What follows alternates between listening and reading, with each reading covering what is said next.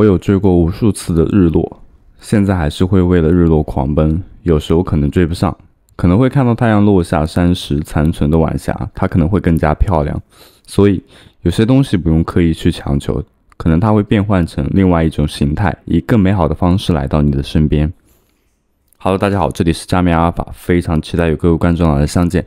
现在是新加坡时间的2024年6月15日周六下午的3点44分。今天我们来交互一下 Cronos 的测试网络。那么目前它可能是作为一个潜在的空投，它在6月10日的时候才刚刚上线测试网，现在还是非常早期的时候。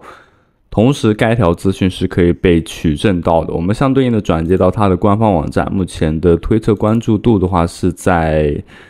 262.4K 的关注度，它是有具体说明过此次的这样一个测试网的活动，那在这里的话是有所体现的。我们来到相对应的页面当中，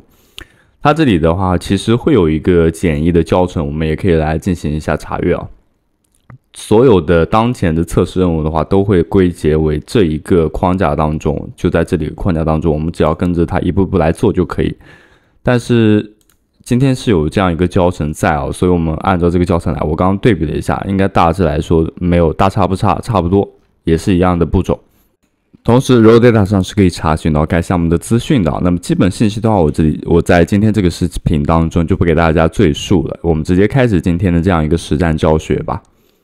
这里我们来到对应的这个页面当中，选择到我们可以操作的那一个页面。那首先是要去添加一个新的测试网络，那这个测试网络的话，我们要去手动点开到自己的小狐狸钱包，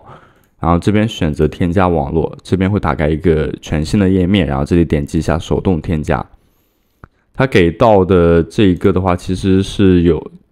我们直接复制在这里就可以了。那我们通过这边简易的来复制一下。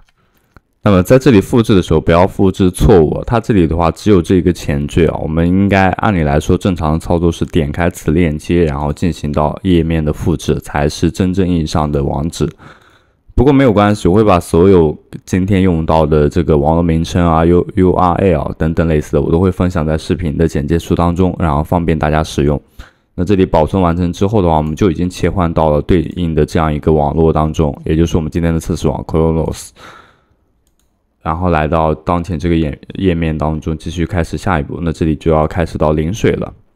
领水也很简单啊，这里我们先去做一下人机的认证，然后这边把自己的小狐狸钱包的地址输入进去，那这里点击一下粘贴就可以了，然后去获得到今天我们这样一个测试代币。那这里就会显示到成功，然后已经发放到你的地址当中了，这里进行一下确认就可以。那目前是收到了10的这样一个测试代币啊。我不太清楚它是24小时之后可以再次申领，还是说它一定的时间之后再可以进行申领。不过10个的话应该是够用的。我们再来到 Supplia 的这样一个领水的地址，那这里还是跟之前一样的问题啊。Supplia ETH 的话，它是建立在你的这一个主网当中的 ETH。必须要持有 0.001 的 ETH， 大概是在23块钱人民币左右啊，所以你要冲到主网当中。那么同理可得，如果你想要 Arbitrum Supplia 的这一个测试代币的话，你就要在 Arbitrum 的主网当中持有 0.001 的 ETH。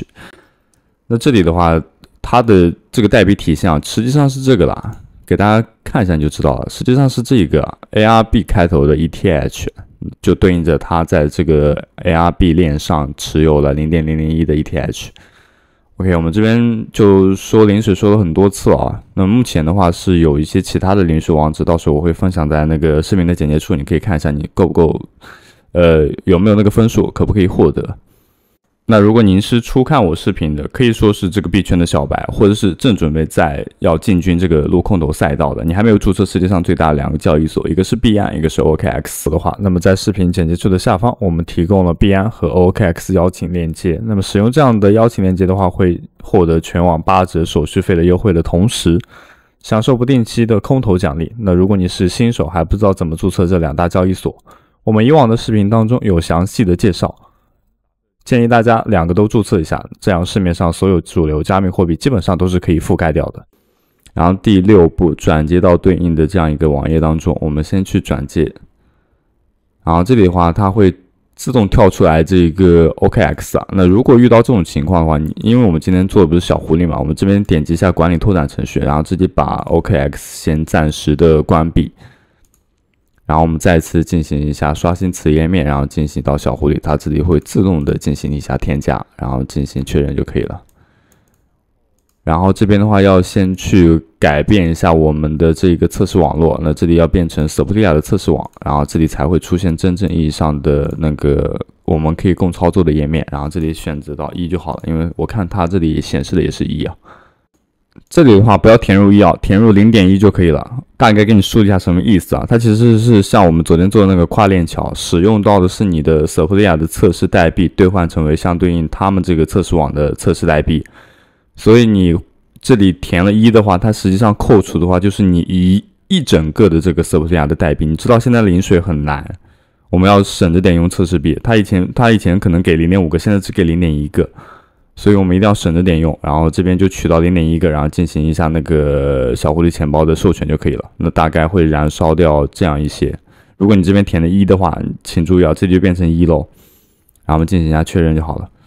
然后它这里等待一下这个响应，过程当中应该是很快的。然后我们如何去查自己有没有接收到这样一个测试代币也很简单。如果页面下方出现这一排红字的话，说明已经成功了。那同时的话，它在这里是体现出来了，它不会在这个钱包今天添加的测试网络当中体现，因为我们刚刚已经领过了一个测试代币了，它是在这里有所体现。然后我们再来到对应的第7步，然后进行到应该是桥连接，进行到一定的质押吧。我们来到这里的页面，然后它取到了一个百分比啊，我们点击一下确认。那这里的连接钱包的话是这个网页当中进行连接啊。连接完成之后呢，我们就可以看到自己实时的一个余额信息了。那我们对应的这里有个百分比，我们取到 50%， 然后进行到相对应的充值就可以。我们点击一下，点击完成之后呢，它这里会切换一下网络啊。那么扣除的费用的话是建立在 Sepolia 的这个网络当中，所以如果当前你是第一次进行到这个零水申领的，也是可能跟随着我第一次做这种视频任务的，请在零水的那个一开始的那个页面当中去进行，不是有一道工序是那个我刚刚说要取到 0.1 的嘛，在这里啊，你就要比它的数额还要小 0.08 或者是 0.06 左右，你懂吗？就是要比 0.1 小，因为你只拿到了 0.1， 到时候你连手续费你都扣除不下来，你就没有办法接下来进行这个操作了，是这个意思啊。那么再进行一下这个确认，确认完成之后，它这里会显示到成功。成功之后的话，我们相对应的这一步其实就已经完成了，然后对应来到那个第8步，然后也就是 Galxe 的环节。Galxe 的话任务比较简单哦，我这里给大家稍微的把各个任务都给大家说一下。这里也成为它的一个空间用户，非常简单哦。我们只需要在这个方向上进行一下 follow， 关注它，然后这里就可以自动刷新了，就很简单。这里就是成为它的空间用户，然后这是关注它的推特，然后这是转发，然后这是点赞它的推文，都比较简单。这4个任务做完之后，可以收取相对应的积分。那么着重来介绍一下后续的几个任务啊。这里的话是观察，其实就是观看它的这个网页了。但是点开这一步的时候，这不是完结啊，你不可以马上把它擦掉的，你要点开这个蓝色的这个按钮，然后这边我们就已经查阅完了，查阅完之后的话，你就可以进行刷新了。如果在一开始刷新的时候会显示到失败，没有关系，你已经完成这个任务了，只是它没有这么快时间响应，你等待它那个30秒走完，然后再去刷新一次就可以了。然后这一步的话，它其实是它会打开一个全新的网页，然后你只要把你的邮箱地址输入进去，然后小狐狸钱包进行一个签名就可以了。它仅仅只需要签名，不需要扣除任何费用。它中间有一个对话框是让你输入自己的邮箱的，感觉有点像是你申请到下一个测试网的资格一样，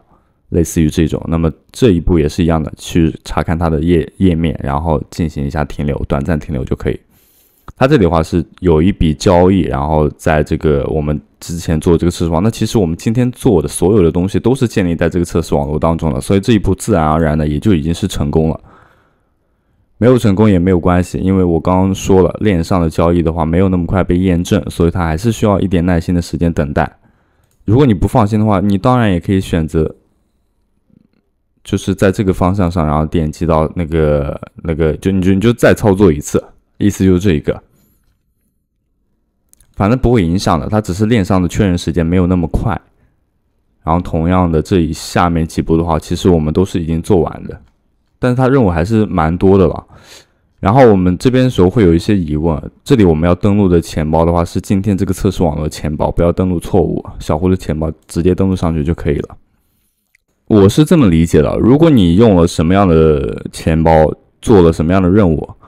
然后你就在 Galxe 的这个环节当中登录什么样的钱包，但如果它不支持，因为其实有些时候我们在收取到相对应的积分或者是 OAT 或者是崭新的一些其他奖励的时候，它会让我们连接到我们的 EVM 的钱包，那这个时候的话我们只能就是按照它这个说法，让我们去连接到自己的小狐狸钱包。那这个时候的话我自己会动一门歪心思啊，比如说我们今天我举个例子啊，我们今天是用了这个钱包来进行这个操作的，对吧？那我是不是可以相反的，我把我们的 OKX 打开啊，然后对应的我们把今天做的这个钱包的测试钱包这里，然后我们点击相对应的账户详情，然后显示到这样一个私钥导入到这个 OKX， 然后使用到 OKX 的这个方式进行这样 Galxe 的登录的。那同理的话，我们今天如果用的是开普勒，因为最近很多人在反映这个问题啊，我给大家梳理一下。那如果我们今天用的是那个开普勒的钱包，然后登录的这一个就做的这个测试网络，那是不是对应着我们也可以用开普勒的这个私钥？这里的私钥我忘记好，应该就查看助记词吧。然后查看完成之后的话，是不是可以直接导入到这个小狐狸钱包当中呢？这里无非就是在这个方向上，然后进行一下添加，然后导入钱包，然后这里比如说私钥或者是它这里应该只支持私钥 ，OKX 的话应该支持别的。我来试一下。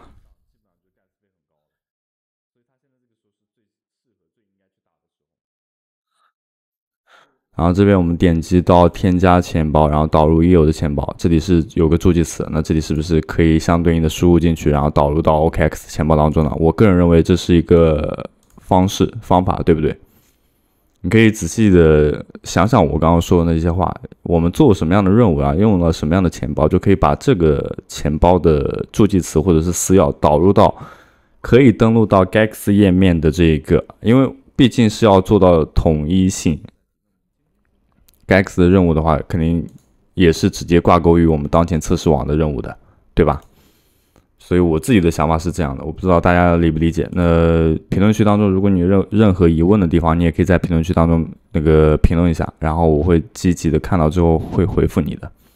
那么同时的话，这是一个我认为每周交互一次就可以了，不需要过多的交互，因为它没有类似于一个排行榜。这里我重点说明一下，我自己也会这样认为啊。如果你做一个项目，它是有排名的，它有排行榜的，比如说我们之前有做过一个例子啊，是吧？就这一个项目，我不知道最近大家有没有在做了，因为它不是要日交互100次啊，好像是吧？这一个任务当中，那它是每天交互起来的话，它会有分数的体现，就是你每天签到，或者是你每天交互100次啊。它是有这个分数的，那这种我就可以称之为是每日交互。那像一般测试网络啊这一种啊，你不清楚你每日交互会不会在它就是会不会提高就是什么忠诚度啊或者等等类似的，我认为也不太会，只是说链上的交互多了，他可能会觉得你是一个比较忠诚的用户，所以每周交互一次，我觉得就已经差不多了。我个人是这样理解的。如果有排行榜的话，你可以知道你每天交互了哪一些东西，或者是你每天交互有没有用，我认为这种就可以每日交互。如果没有这种类似说明的，它仅仅只是一个测试网任务，就像今天这个一样，我认为每周一次就可以了，甚至半个月一次也是没关系的。那以上是我自己的拙见啊，我不知道大家怎么想。那有任何不懂的，或者是你想分享的东西，你都可以在评论区当中分享，我会把也不是最好最优质，我会把一些我自己认为很有道理的话置顶的。OK， 感谢大家的收听，我们就下期视频再见了，拜拜。